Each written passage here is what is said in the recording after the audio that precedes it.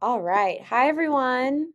I'm Allie. I am the Senior Director of Commercial Strategy here at Fora, and I'm going to be talking to you guys about our destination debrief of Hawaii.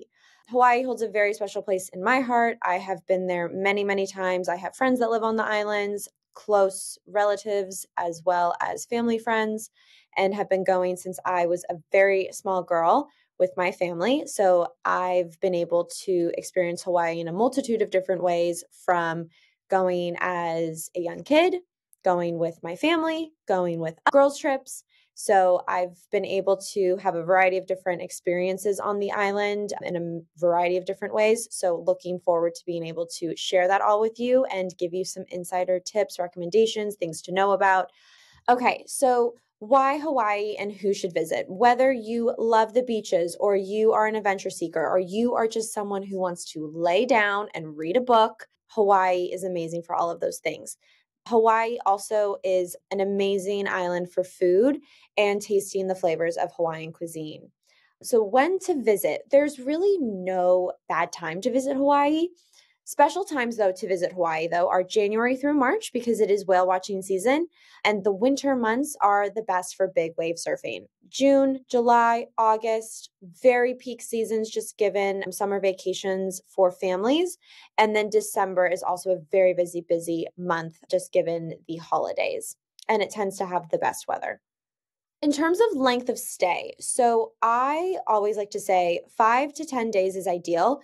You can do shorter trips, especially if you're coming from the West Coast and you want to do a 4 day trip, totally doable because it's a 5-ish hour flight.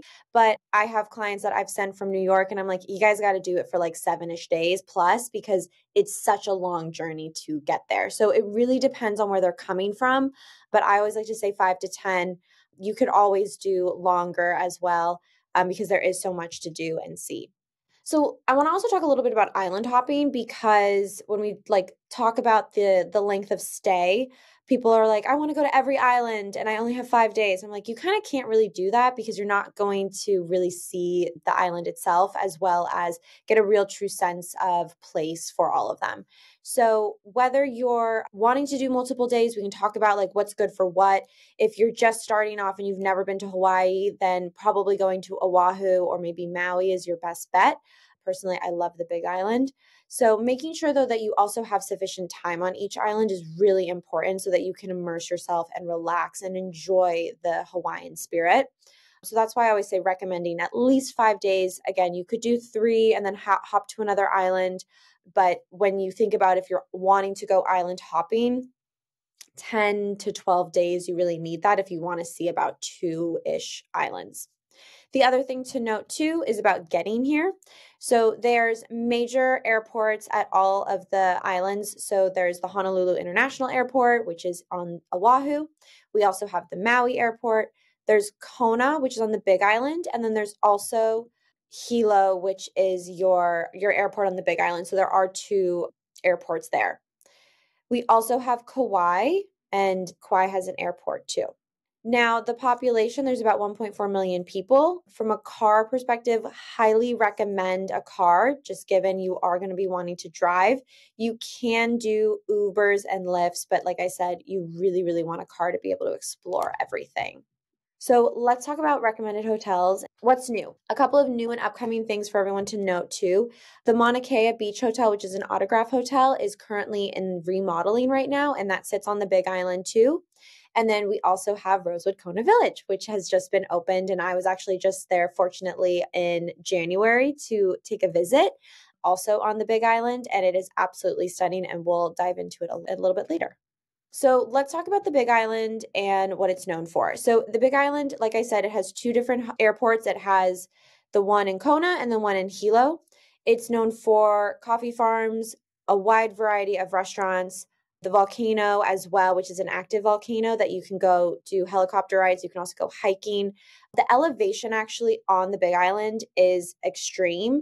And so you can go through a variety of different ecosystems when you are hiking at a very short and within a very short elevation time frame. So this island is wonderful if you are an adventure seeker or you want people to go and experience something a little bit different.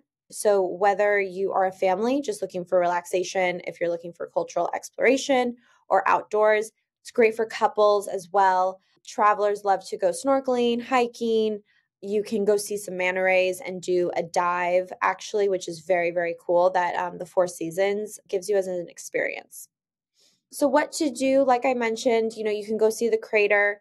There is a Kona cloud forest sanctuary, which I didn't get to do when I was there, but I had some friends go and experience it, and they said it was phenomenal. Like I said, this is the hike that you can do at a variety of different elevations and see a variety of different kind of ecosystems that feel like you are going from one place to another. Talked a little bit about helicopter tours. So this is also another way to see the active volcano.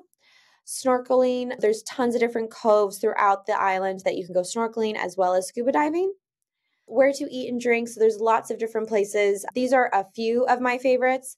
The canoe house at the Lani property is personally one of my favorites. My biggest hack for people is go early, sit down. They have a beautiful, expansive grass area with fire pits.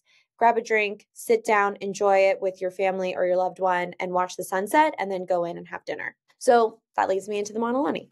There are a variety of different hotels that sit on a strip of the Big Island off of Kona. And so the Lani, it has a new, probably within the last 2 years now, a new remodel. The rooms are so bright and so airy and so open and inviting. I absolutely love staying in these hotels. They have 2 pools, one for adults, one for families. It has a wonderful beach cove. They have 3 different restaurants on property as well. So a couple of other things about the property to note. It's wonderful for families. It's also wonderful for couples. It's not a really big property. Like, it does have a spa. It also has pickleball and tennis courts. It is connected to a golf course as well. It's not a super expansive property, which is actually personally what I love, because if you are a family and they have young kids or they have babies, what's nice is you actually can feel like you can walk quickly back to your rooms, and it's not going to take you 10 minutes. And that's personally something that I love to share with a lot of new families. Let's talk about Kona Village and the new Rosewood.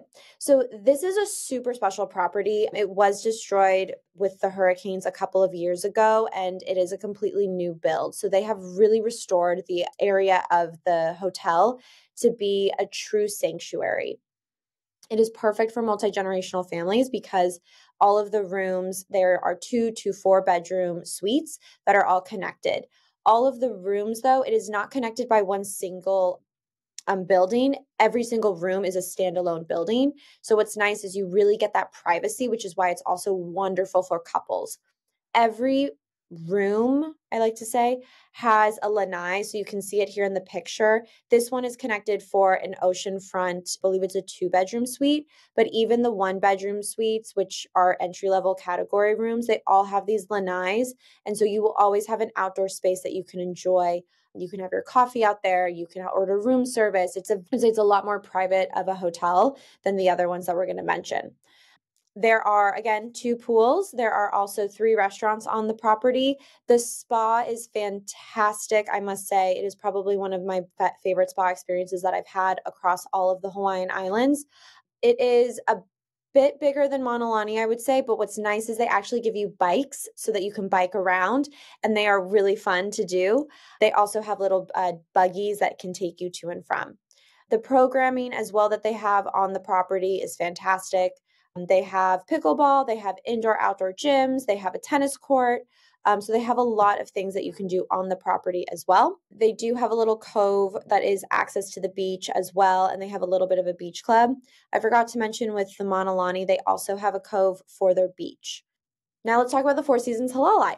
Beautiful, beautiful property as well. This is a lot bigger of a property. There are 4 pools, and how it's set up is each pool, the rooms are kind of surrounded by the pools. So what's nice and something to note is when you are booking each pool, there's a family-friendly one, there's a kids one, there's an adults-only one. It recently had a multi-million-dollar renovation about 2 years ago, so the rooms do have a modern, more updated feel. And there, again, are a wide variety of activities. So they do have a golf course, they have a tennis courts, they also have a wonderful spa as well.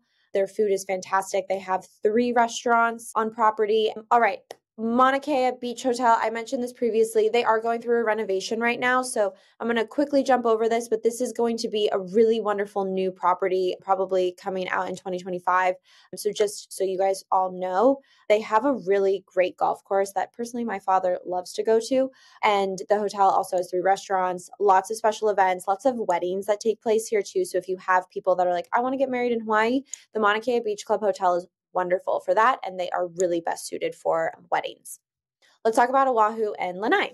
So with Oahu, this is the island for the capital as well, Honolulu. Honolulu is fantastic if you have never been. Waikiki, really wonderful, lots of history and culture that happen there. And then what I personally love about for Oahu is the North Shore. So the North Shore is highlighted by pipe masters.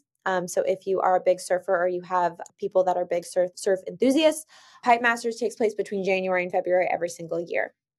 It's great for, again, surfing adventures, first-time visitors, families, and those seeking a diverse island culture, because with Oahu, I always suggest people to go to 2 different places within Oahu. So whether you want to start in Waikiki and then go to the North Shore, or you want to go to another part of the island, maybe Kailua or Lani Kai, it is great for being able to go to 2 different places.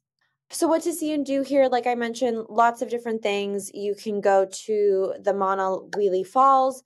There's a botanical garden that you can experience, eat and drink. One of my favorite things on the North Shore and also in Waikiki is Sunrise Shack.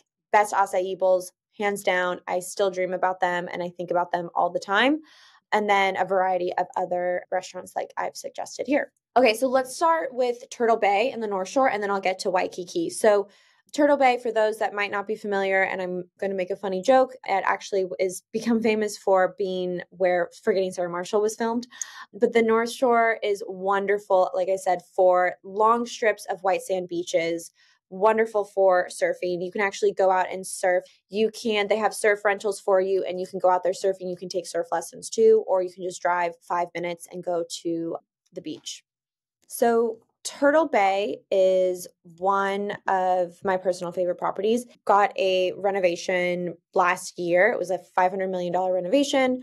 It's a beautiful property that sits on the North Shore of Oahu, and that property is the only like true resort on that side of the island. It has a new spa, I believe 2 to 3 restaurants. It sits on a wonderful long strip of land. So that's why I always encourage people to get the cars, because then from that, they can also drive to the different beaches, enjoy the properties, and enjoy surfing. What's also wonderful is, like I said, their Sunrise Shack, which is right across the street. Their concierge team is fantastic. Okay, so the Four Seasons Oahu at Olina. This is perfect for families, for golfers, for wellness enthusiasts. It sits on if you were looking at Honolulu, it sits on the west side of the island. It is great because guests can enjoy 5 different restaurants. There is a spa, and it is very, very family friendly. So I highly encourage people, when they are wanting to go here, if they want a little bit of a different vibe, and they don't want to make it all the way out to the North Shore, this is a great alternative option, pairing it with Waikiki. To add to that, the Disney Resort is actually right across the street from this Four Seasons. So it is wonderful. It's a whole island themed decor, water features, activities, ukulele lessons, outdoor Disney movie nights. So it is a really fun-filled retreat for guests of all ages. So jumping into Waikiki, the Royal Hawaiian is a luxury collection resort, ideal for travelers that are seeking for a blend of luxury and local charm. It is a Marriott property. It sits right on the beach as well, so you will have beachfront access. Then we have the Moana Surfrider. This is one of the longest standing hotels on Waikiki. Again, it is also a Marriott property, ideal for travelers seeking for that blend of historic charm and modern luxury. Lots of different room options and variations. So again, great for multi-generational families, connecting rooms, things of that nature. And it also sits right on the beach. We have this new property, actually, the Alohilani Resort and Waikiki Beach. It is new, modern, fresh. It is a real beachfront retreat, which offers amenities that you can have from a more serene escape. It's a little bit different than all of the more traditional style and decor of the hotels on the Waikiki side, but there is a Morimoto that we all know and love. And so then let's talk about Lanai. So what I love about pairing Oahu and Lanai together is because on Lanai there are 2 Four Seasons, and part of when you are booking a Four Seasons property to go to Lanai, they also include the private plane that they will be able to take you from Oahu to Lanai. So the 2 things about Lanai, there is the Lanai Four Seasons, and then there's the Sensei. So the Four Seasons Lanai sits right on the water. It is great for couples, families. I would say it's good for families if for about 2 to 3 days, but it really is more of a tranquil, private area for couples and wellness seekers. So families, young kids, that type of thing might not be the best for them. And what Lanai really does have to offer is it is a true secluded island. So you are going to be really staying in the property the majority of the time. So the Sensei Lanai actually sits up in the mountainside in the jungle, and it is a deal for wellness retreat seekers. What's wonderful about the Sensei Lanai is that it does have a partnership with Nobu Dining, and the food is spectacular, and the spa is absolutely amazing. Okay, so let's talk about Kauaʻi a little bit. So Kauaʻi is referred to as the Garden Island, and it is mostly covered by rainforest. So it is one of the geographically oldest islands. There is not a lot of infrastructure, I will say, in terms of giant resorts. So it has a much more laid back, down to earth vibe compared to all of the other islands that we just mentioned. It is truly for nature lovers that are looking for, white sand beaches, challenging nature hikes, stunning waterfalls. So, like I said, what to do, what to see here, lots and lots of coastal trails, lots of state parks, lots of caves that you can go and explore. And the food is fantastic. There are so many variety of different cuisines as well as restaurants to go and explore. So we've listed out quite a few of them here for you today. So let's talk about the One Hotel. It is a new property that just recently opened this year. It sits in Princeville.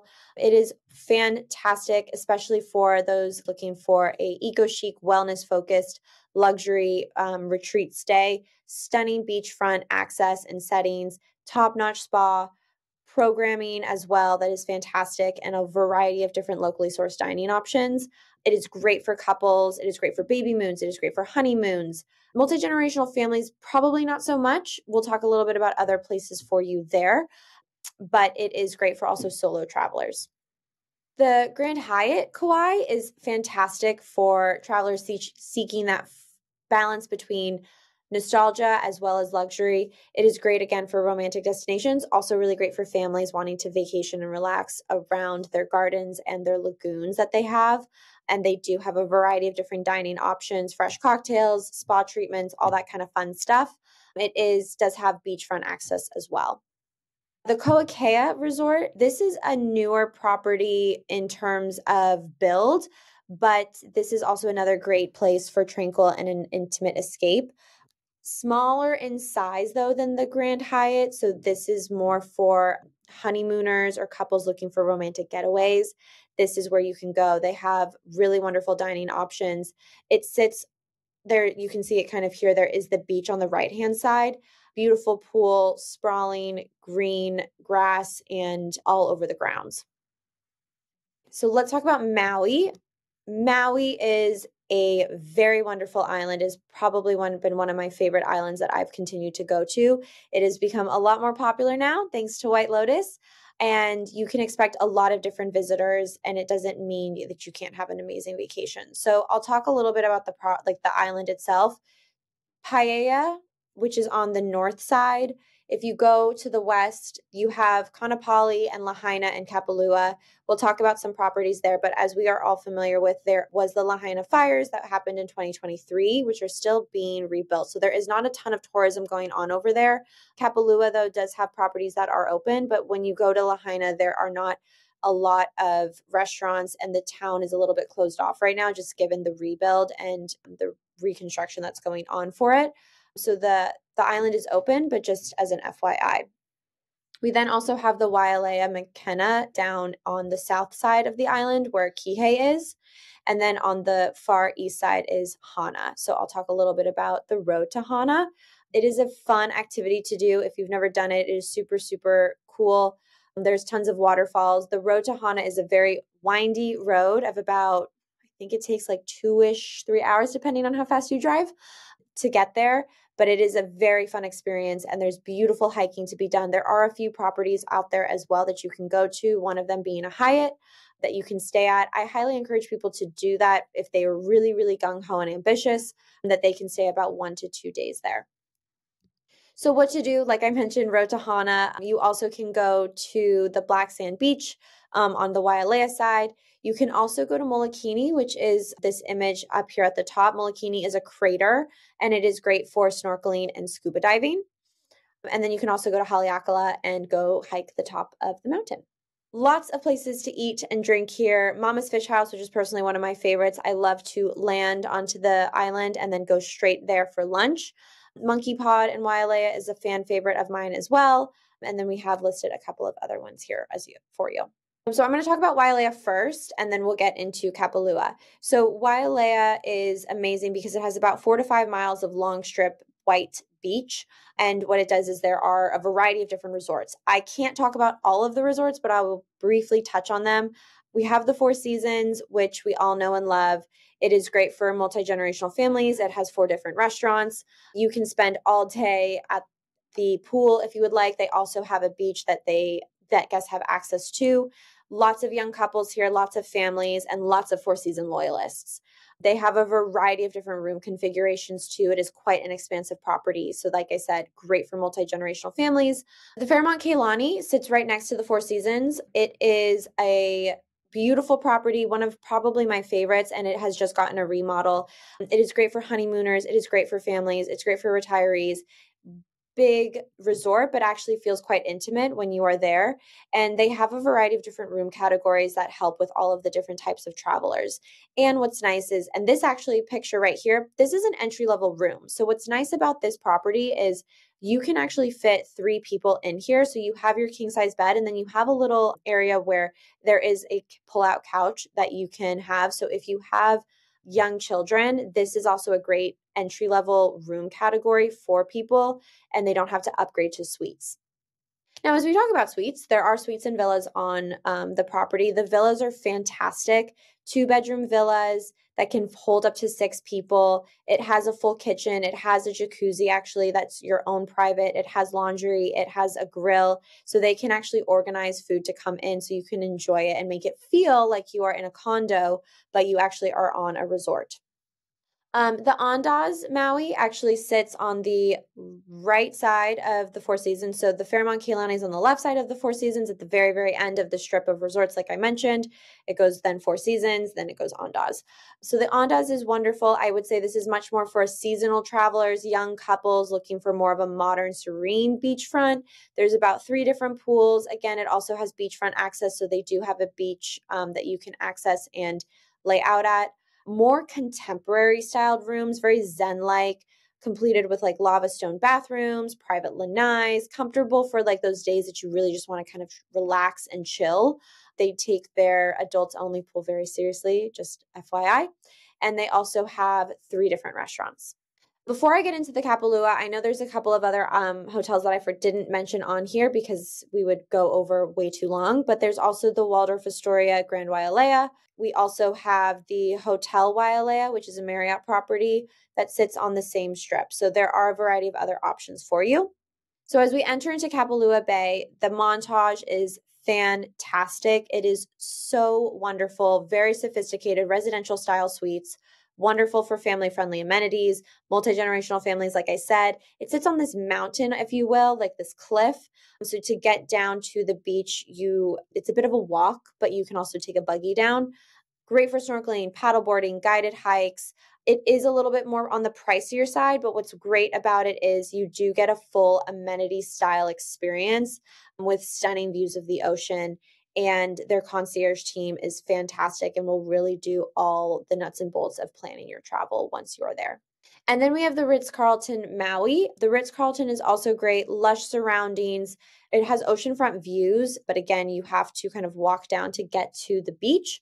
It has wonderful service. It is home to 2 championship golf courses. So if you do have big golfers, highly encourage people to stay here on this side of the island.